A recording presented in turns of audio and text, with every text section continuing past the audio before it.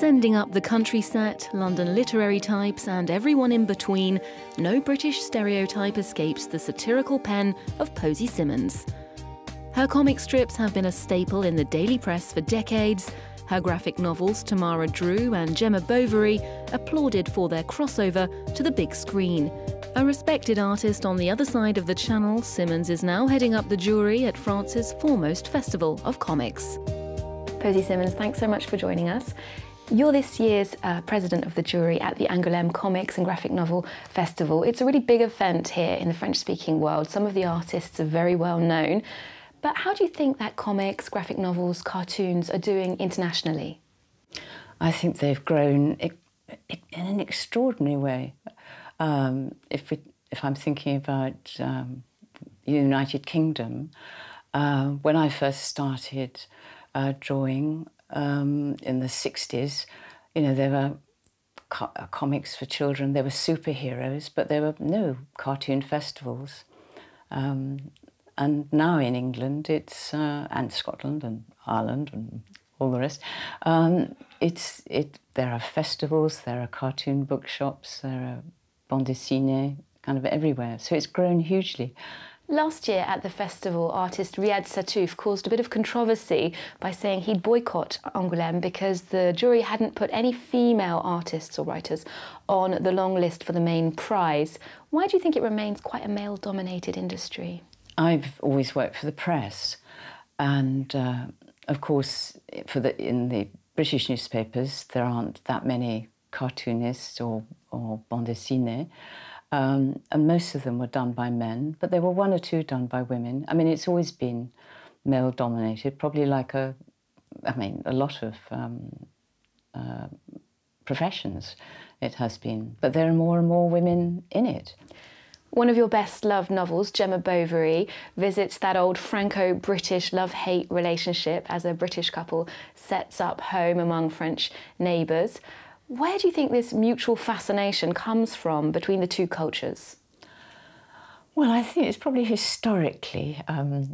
There's sort of been love-hate, and also we owned quite a bit. I mean, in the Middle Ages, we owned quite a bit of France, and so we fought each other a lot. But we seem to like each other for various reasons. If you ask English people why they like France, there are so many reasons. They say the food, the roads, the wine, the countryside, and I often ask French people what they liked about England, and often they say things like London taxis,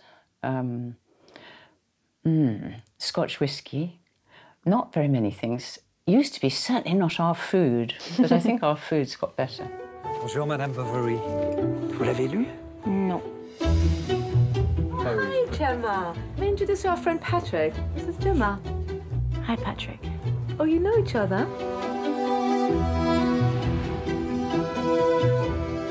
Parce que tout ce qui arrive à Madame Bovary, ça vous arrive. Magique. And do you think that suspicion, perhaps, between the French and the English has contributed to the recent Brexit vote? Oh, the recent... How depressing. I think the recent Brexit vote was to do with... it was anti the government, really, and not so... I mean, it was about immigration. But so much... I mean, you know, it was quite a narrow victory to leave. And so many people in Britain just want to be part of Europe. There are a lot who want to leave, but how we're going to leave, I mean, it's a sort of nightmare. It's such a muddle. Nobody thought about what it meant. I'm very angry about it. Now, the title Gemma Bovery takes inspiration from another famous Bovary, Emma. Flaubert's novel of provincial ennui, perhaps, is a classic book here in France. What kind of impression did it leave upon you when you read it first? I read it when I was about 15, in French, because we had to, with a big dictionary. And we were fascinated by it, because first there was adultery, quite a lot of it, and then she was the first heroine that we'd really encountered who was really quite unpleasant and boring and rather a bad mother. So we were fascinated by her.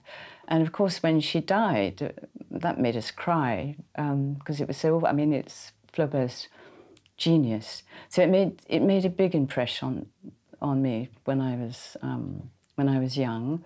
And I suppose I've read it several times since. And when I decided to base or to steal a bit of Flaubert's plot for my serial, I reread Madame Bovary again, and then I put it in a drawer and locked the drawer because I didn't want to be reminded of Flaubert's prose. Actress Gemma Arterton has played Gemma Bovery on the big screen, and also Tamara Drewe, another of your novels. She told us that she really likes your characters because they're not necessarily likeable. Do you think that's a very British trait in terms of sense of humour, dark humour? I think if you have, I mean, heroines are usually supposed to be all sweetness and light and get their man in the end.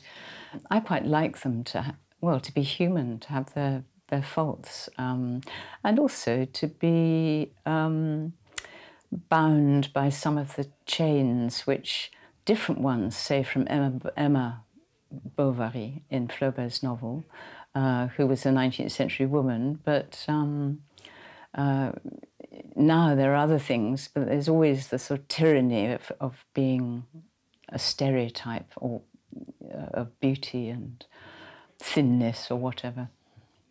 Tamara Drewe was a great success for British cinema, directed by Stephen Frears. How difficult was it to transpose your illustrations and text to film, and what were the things that were most surprising in this adaptation process? Well, I wasn't involved in the business of making the film, except that I could be rung up by the writer of the scriptwriter, Moira Buffini, who would ring up and sometimes say, "What do writers do all day?" And I would say, "It's not very cinematic. Sometimes we sort of go to the fridge and get some cheese, and sometimes we sort of scratch our arse, and we look out of the window a lot, so it's not very filmic." Even if I was the last man in the world, Tamara Drewe wouldn't have me. When can we do this again? To the muse. However you find her.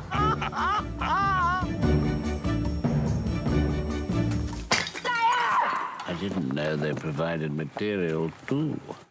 Your series Literary Life was published as a comic strip in the Guardian newspaper, and in that you poke fun at some of the publishing cliches: writer's block, procrastination, sycophantic agents.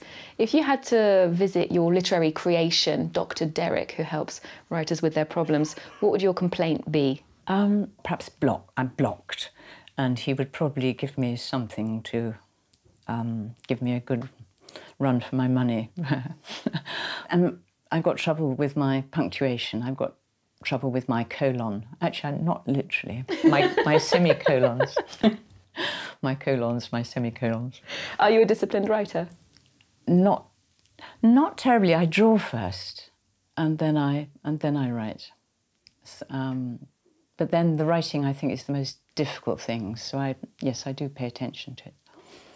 Those sketches showcase your characteristic eye for detail, how people speak, their verbal tics, what they wear, where they shop. These are all very revealing details about British society, politics and class. What do you think are the details that are so indicative about where people are in British society? It's often the way they speak, I'm afraid, which, you know, reveals all kinds of things. I mean, the United Kingdom is still a very class, alas, is still there. Goodness, I draw people in the street all the time, or in the country all the time, and I'm always terribly interested in what they wear. Young people now, because of the various brands, they often look the same, and you can't actually, you used to be able to tell, but now you can't. And I look at their shoes and I think, oh God, they're Nike, or you can't really tell. I always notice that French women always have good handbags, whereas English women often have sort of thing like an old udder, sort of leather udder, which is sort of full of crapola. You started providing drawings for the newspapers in the UK in the late 60s, and so you've witnessed a period of change and a certain amount of soul-searching in the press. What would you say are the major developments in newspapers that have been consequential, and are they all as bad as my generation might think? I think things have changed such a lot. When I started, the newspapers in Britain were kind of tribal. You knew who read them by what they were. Now it's very different, partly because they cost so much, over a huge amount. It's changed. I mean, the new technology, of course, have changed things quite a lot and has made the newspapers and the press generally much more visual. So there are many more photographs than there used to be. It's better printed. The Guardian, when I first started to work on it, if you read it in bed, not only you would be covered in black, but the sheets, everything would be covered in black.